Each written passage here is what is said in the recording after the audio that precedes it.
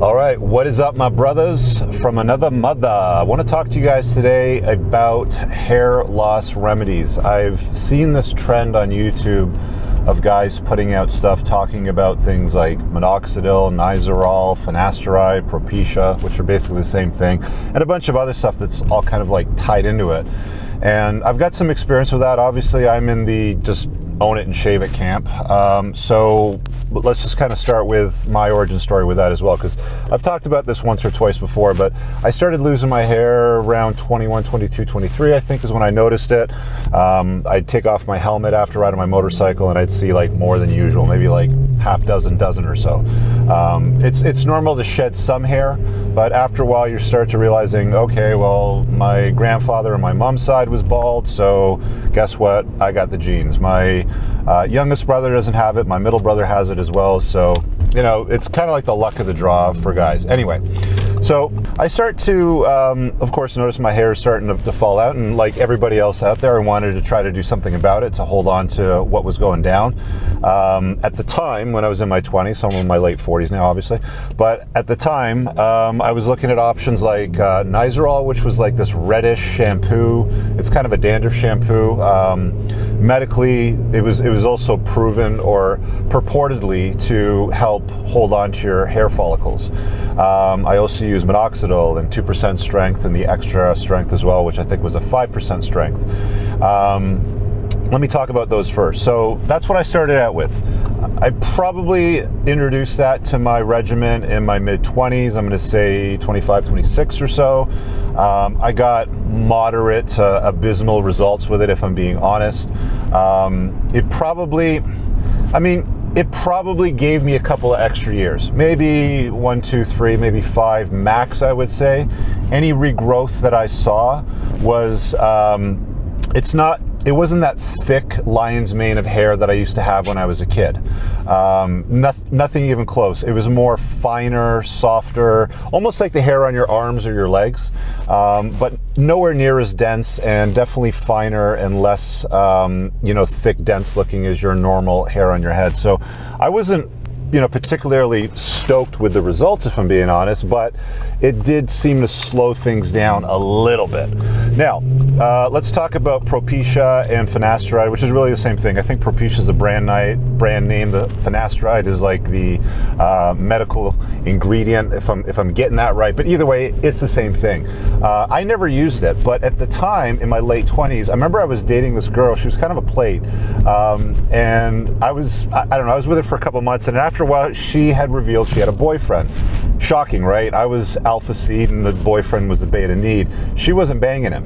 And she was telling me that he was on this pill, Propecia at the time, and he had no sex drive, couldn't get it up, couldn't keep it up.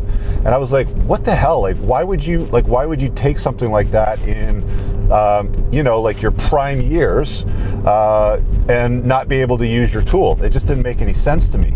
And then I asked around to some other friends and stuff, and they were like, yeah, dude, stay away from it. There was like one guy, I think, that said that it didn't affect him, but for the most part, the feedback that I got was the juice wasn't worth the squeeze. Yeah, you might hold on to some hair.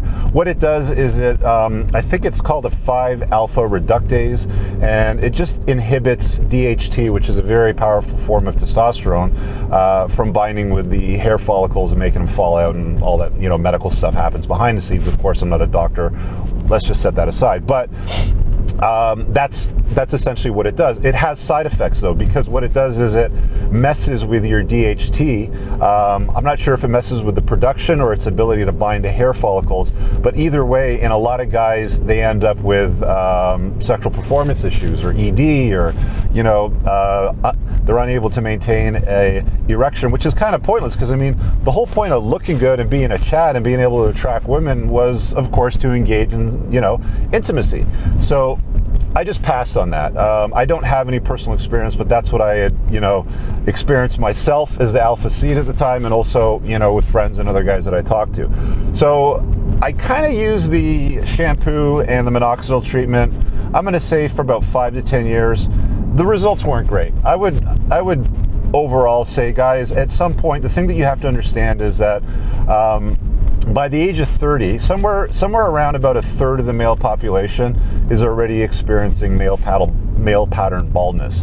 By about their mid-40s, 2/3 of the male population has experienced some form of obvious male pattern baldness. By your 50s, probably about 80 or 90%. I don't know what the numbers are like after that, but they're not good. At some point, the vast majority of the male population is going to be, you know, looking closer to this than a guy with a full head of hair. Now, are there other treatments today? Yeah, I've heard about these hats you can put on that laser, you know, zap some shit on your head and, you know, apparently stimulate follicles.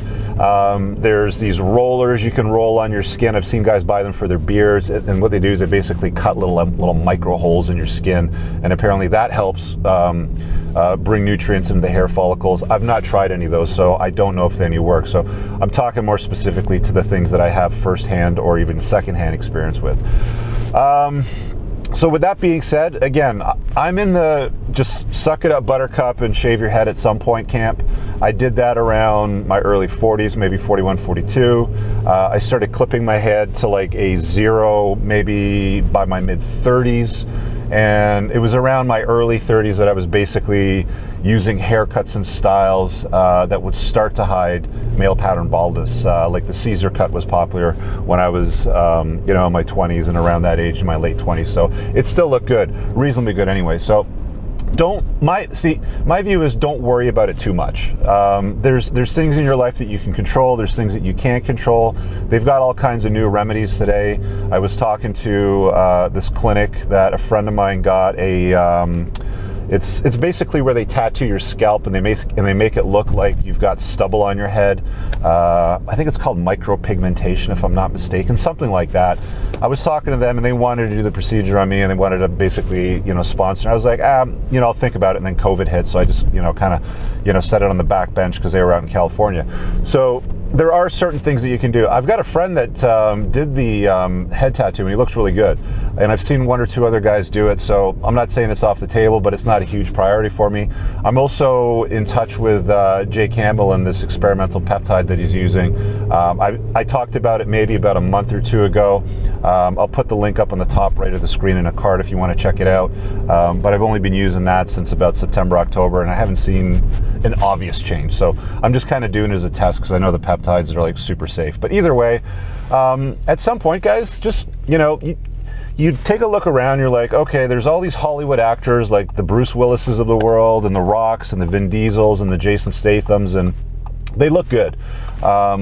Anytime I've gone to the theaters, you know, with a date and seen a movie, these women always comment on how strong and masculine these guys look with a shaved head. And I just started to realize, you know what, if they can pull it off, I can pull it off too. It's just a matter of having the confidence, going and doing it, you know, smashing weights, make sure you got a nice, you know, masculine V-taper. You want to have, you know, the swimmer's body, not the scrawny kind of endurance runner. You don't want the bodybuilder look, but you have a look and you just kind of own the look and you kind of roll with it.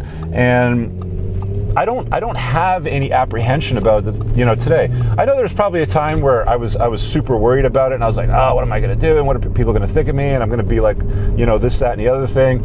And, you know, some people will point and sputter and they'll flick boogers at you and they'll call you names. And, you know, I'm more of a public figure, so I get that from time to time and, you know, my channel. But it doesn't bother me. It doesn't faze me. I just look at these, you know, scenarios as like, look, these are things that are going to happen in your life. As you get older as a guy and you age, these things will happen. There's things that you can delay and put off, and there's certain regiments, there's certain tools, you know, from different toolboxes that you can apply to your life to delay or, you know, delay the aging process, or at least maximize longevity.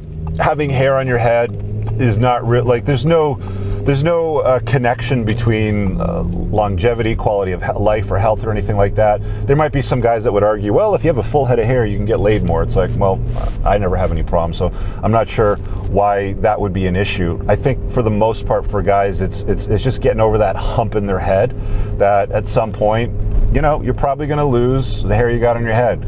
Go out, chase excellence, make some bank, have a nice masculine V-taper, you know, work on yourself, have a look, have a style. If you want to grow a beard, you know, kind of like, you know, trim it up that way. There's different ways that you can attack it, but it's a losing battle. It's you know, for most guys, something that they're not going to win. I know that there's a lot of videos out there dedicated to trying to find ways to win or to make it work out, but you know, you can spend a lot of time, money, effort, resources trying to win a fight that you're basically going to die on a hill at some point, and just kind of accept for yourself, all right, you know, do you want to fight this fight, or do you kind of want to let it go? And, you know, it's my view, just pass. At some point, you're just going to have to get to the point where you're going to resign to it and say, all right, I'm not going to win this one, so let's just grab myself a decent razor and start shaving it. Speaking of which, before I go, two last things. One of the common reservations I hear a lot of guys say is that, well, what if you have a mole on your head, or you don't have a good shaped head, or some, you know, some nonsense like that? Can't do anything about the shape of your head, okay? At the end of the day, that's what you got. Work with it, but most heads look aesthetically pleasing when they're clean shaven. If there's moles on your head, I used to have a really big one on the back of my head, kind of like, you know, where like the horseshoe starts to kind of form, and when I started to notice the hair loss, I was really self-conscious about it. So I looked up a plastic surgeon that was close to me. Specifically, what I would look for is one that works on like women's stuff like that, like lips, facelifts, breast augmentations, because they usually have a steady hand and they're good with a nice clean cut and making it look good. So went in there, I think I spent like $350 or something. He cut it out. I was in and out in 20 minutes. Hurt like a SOB for about 24 to 36 hours.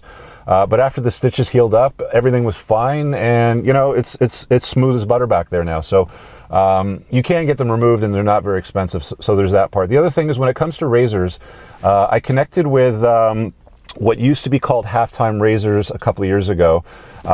We did some sponsor deals together. I've done some videos, so pinned in the top comment or in the description, or, you know, I'll just put out a pop-up card. He's got a subscription service. I think it's called Head Shave Club now, if I'm not mistaken, but he's got a subscription service. They're great razors. They're really good. So what you do is you basically balance them, you know, between your fingers, and it's shave in one motion this way, and then again back this way. So you can check out that video if that's something that you want to try out. I'm not doing this to shame anybody that's losing their hair or is choosing to shave their head. All I'm doing is I'm trying to give you some alternative viewpoints on, you know, the notion of trying to save the scraps that you're trying to hold on to. There was a really funny episode in Seinfeld at one point in the very early seasons, and I think it was Elaine. She was poking fun at George, and she was like, well, what are you doing? You're holding on to scraps. And that really hit home hard for me, because I was at a point in my life where I was like, yeah, I'm just going to shave it off. Jason Statham looked great at that time. I think it was around the time Lock, Stock, Two Smoking Barrels came out. He had a lot more hair back then. I actually had more than he did at the time. That's when I started clipping it short.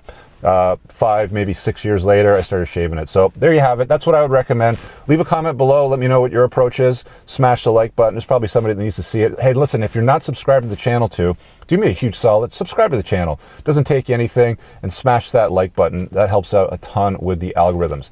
Go to the pinned top comment. There's lots of useful links if you want to book me for coaching, join my men's community, request a video, links to my new book, all that good stuff. We'll see you guys later. Peace.